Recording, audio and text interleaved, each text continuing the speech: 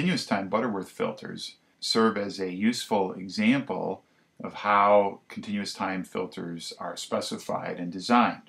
So the Butterworth filter in particular is given by a magnitude response squared that takes particularly simple form. It's 1 divided by 1 plus the quantity omega divided by omega c raised to the 2nth power.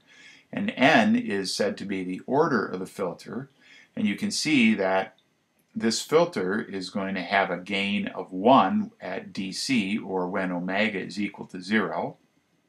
And then when omega is equal to omega c, this ratio will be 1, and the filter will have a magnitude squared response of 1/2.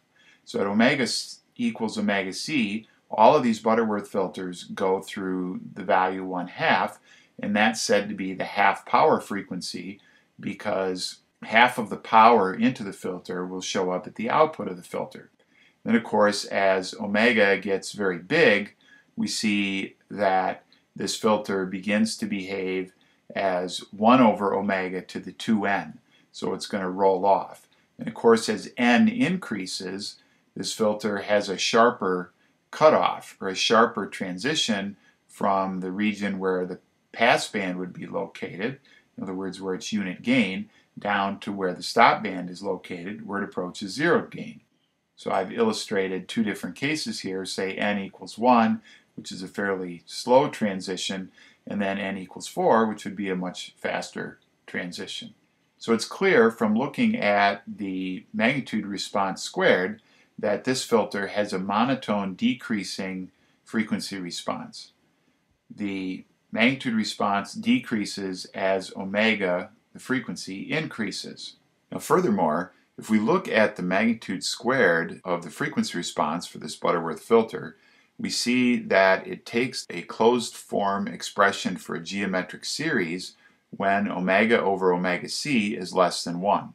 And we can expand this out for values of omega over omega c less than 1 as the infinite geometric series 1 minus omega over omega c to the 2n plus omega over omega c to the 2n squared, or to the 4n, minus omega over omega c to the 6n, and so on. We can clearly see now that the first 2n minus 1 derivatives of the magnitude squared at omega equals 0 are exactly 0, because when I differentiate, this 1 is going to go away, and the rest of these terms, up to 2n minus 1 derivatives, are going to still depend on omega. So if I evaluate this at omega equals 0, I get exactly 0. And for this reason, the Butterworth filter is said to be maximally flat. That is, the frequency response starts out very flat, because all the first 2n minus 1 derivatives are exactly 0, and then it gradually begins to roll off. Now in the S-plane, we can describe this filter using a transfer function by finding the poles and zeros. And to do that, we're going to use the fact that the magnitude response squared is just the filter frequency response times its conjugate. And since these filters are assumed to have real valued coefficients, the conjugate is just the negative frequency omega. And therefore, using the relationship that S is equal to j omega, what this says is that the frequency response is equal to the transfer function evaluated on the j omega axis. So we can show that hb of s times hb of minus s takes the form 1 over 1 plus s over j omega c raised to the 2n power. And from this expression, we can deduce where the poles of this filter are located. In particular, we see that the poles of hb of s times hb of minus s have to satisfy sk divided by j omega c raised to the 2n power is equal to minus 1, because that's how we get the denominator to be equal to 0. And you can do the algebra to conclude that sk is omega c times e to the j pi over 2n times 2k plus n minus 1 for k equals 0, 1 through 2n minus 1. Of course, there's 2n roots of minus 1, and that's how we get all of these poles. If you sketch those in the S-plane, where remember we've got sigma on the real axis and j omega on the imaginary axis, it turns out that there's 2n poles associated with this function, and they're spaced by 360 degrees divided by 2n, and the radius of those poles is at omega c. So for example, if n were equal to 3, we would have the poles indicated by the magenta x's here, and they would be separated by 60 degrees, and they'd be on a radius of omega c. Now these are the poles of hb of s times hb of minus s. So we need to decide how to choose which poles belong to hb of s. If we want a system that's stable and causal, then we're going to have to use the poles in the left half of the s-plane and associate those with hb of s. So these poles here are associated with hb of s, and then these other ones, of course, would be associated with hb of minus s in the case when n is equal to 3. So we get a pole at negative omega c on the real axis. We have poles in complex conjugate pairs at omega c equals e to the j 2 pi over 3 and e to the j minus 2 pi over 3.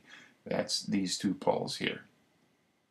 Putting all this together, we can find hb of s, the transfer function in the s domain, and if we multiply things out, we get that it has omega c cubed divided by s plus omega c times s squared plus omega c s plus omega c squared.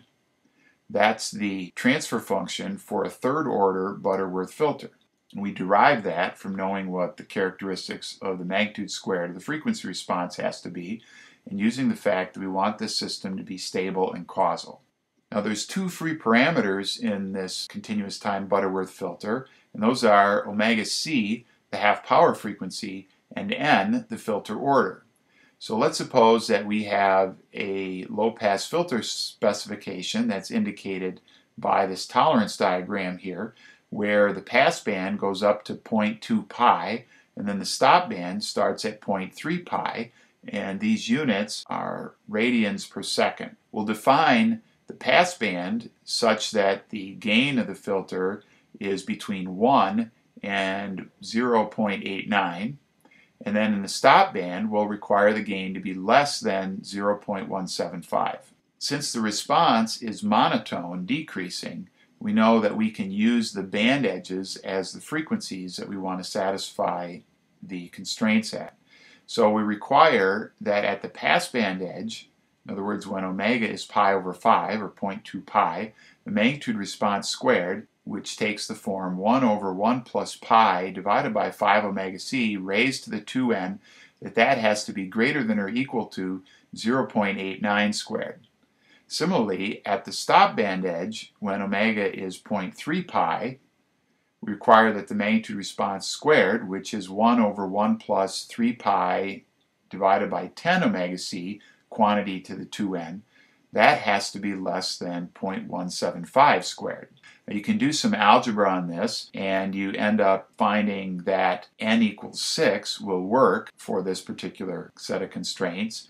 And furthermore, if I force equality at the passband using n equals 6, I get that omega c would be 0.7024. Of course, we could also force equality at the stop band, and that would give a slightly different value for omega c in this particular case.